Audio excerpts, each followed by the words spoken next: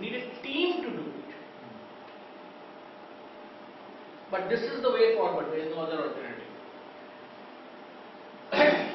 This is a very interesting concept. You have all heard of a brand ambassador? Yeah. Right? Let's say Saurabh is the brand ambassador of Captain TMT. Virat Kohli is the brand ambassador of Shahrukh Khan is somewhere. The brand ambassador participates in the advertising communication for the brand. Right? But brand journalists, they are known people in their own sphere. They have their own area of influence. They are paid to write about it. Editorial content? It could be blog, it could be social media. Imagine that guy who won that French cycling championship. Armstrong. Imagine if he writes of a cycling experience in Himachal Pradesh, Manali, Chair, etc. Whoever reads it, will it have a positive impact on the mind of the people? That is brand journalism. So let's say that Narayan Sharma, who's a great CA for tax, what is that guy's name? Those books are there. Narayan Jain is there. Narayan Jain. Now, if he talks of, in his article on income tax, he talks somewhere about how ICA is doing or whatever it is, something connected. Or let's say he writes a column which is sponsored by ICA, that ICA tips on income tax planning by Narayan Jain, the leading income tax author of or book or whatever consulting. Will it have an impact?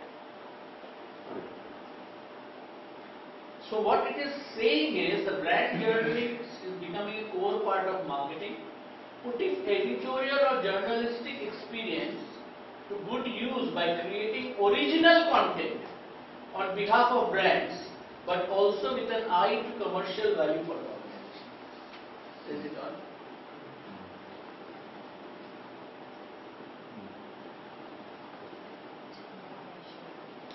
For example, GST.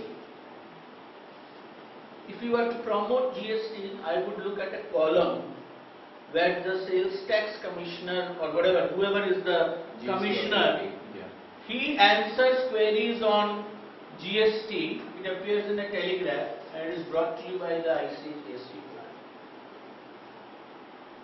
Content. What will happen? After reading that, will a person go to the GST portal? Very high chance.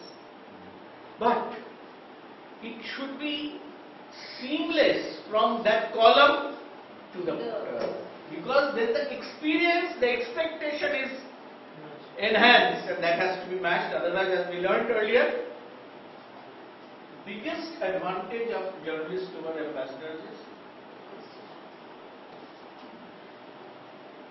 Virat Kohli today takes, you know how much? Minimum rate is 6.5 crores. And that will give 4 days in a year that you can take it. Out of which 2 days will invariably go in shooting time, if not more. But imagine for the same money, if the brands which are endorsed by Virat Kohli create this. It is free of individual's image. Virat Kohli tomorrow has a sour relationship with Anushka Sharma, your brand may get affected. These are risks associated. But then you are talking about benefits or threats? Journalists over brands. Ambassadors. So journalist has advantages over advantages. Alright. There is no premium for exclusivity. He writes easily, the journalist. And measurable efficiency and easily adjustable. Oh, this journal, if you are writing, we are not getting too many hits on the Facebook, let's change the journal. Essentially, what are we saying? We are saying that we need to create brand journalists. Who could be our brand journalists? People people who are renowned in the field of tax, accounts, finance, and here the designation is more important than the name. Let's say General Manager of United Bank of India is more important than whether it is Kundu or Banerjee. Right? No, I'm just saying, without ego. Can we get our successful alumni as brand journalists? We should look at that. Who is working maybe at a higher position?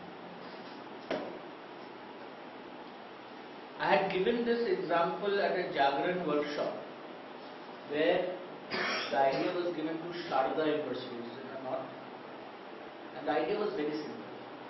Take a photograph of a person who is a Sharda University alumni and currently working in a DC case. So that person's column every week could be different, would question and answer in terms of how to make a good corporate career. And it will say Rahul Kulkarni, batch of 2017, MBA, Sharda University. Now, product manager, Samsung. Journalist. This is one big area, analytics, where unfortunately there was one meeting with Shanjay with sir, but you need to look into it very, very closely.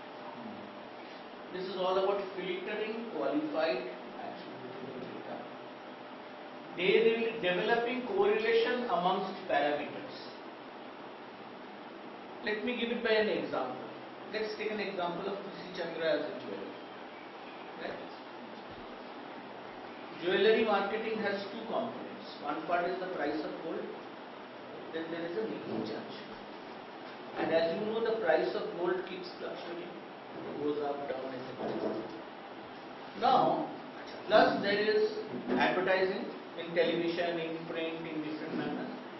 And also there are times of the year when there are promotional offers. Am I right? And the promotional offer, some year is 15% discount, some year is 25% discount. So all these are variables, but one thing is common to all this is sales number finally. Right?